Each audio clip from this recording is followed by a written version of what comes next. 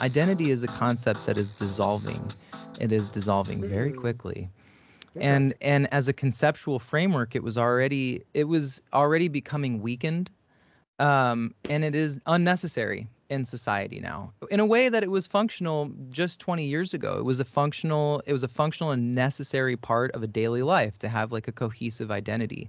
The very conceptual framework of identity is beginning to dissolve because people are fucking with it so much through language, through dress, through the way that we're approaching culture, through like the nihilistic kind of energy of Gen Z, and in the way that it's approaching all of these things. And I think that as the concept of identity dissolves, the concept of guilt around identity and the concept of being so concerned about your identity that you're I don't know, I just think that all of these kind of identity politics things, anytime something's this shaken up, it feels like it's in a dissolving process to me. That's my experience in 35 years, is that when something feels frenetic, it's not because it's building steam. It's because it's dying. It's because it's exhausting its last resources to try to remain viable.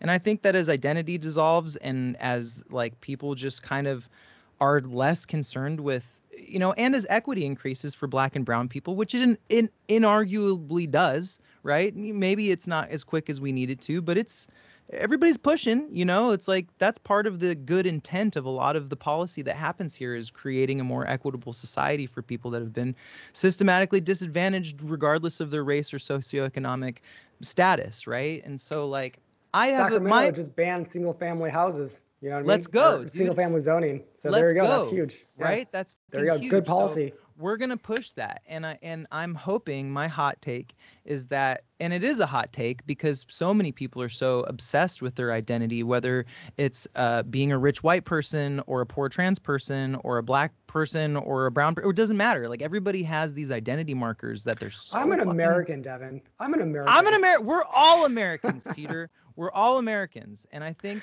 and my hope is this, and to bring it back to the futurist perspective, I think that AI, and I think that the way that culture is going to move like a tidal wave over the next 10 years is going to make a lot of things that people thought were relevant today completely fucking irrelevant 10 years from now. I think we're going to be in a shockingly different reality in a decade. And I'm really looking forward to it, and I hope that it is the approximation of what we think would happen when we contact alien civilization, where we contact this AI, this technologically alien, event, and it brings us together cohesively as a species because it's so significant to the way that we all live. But I'm a technological optimist. I'm a techno-futurist, Pete. Okay, well said. All right.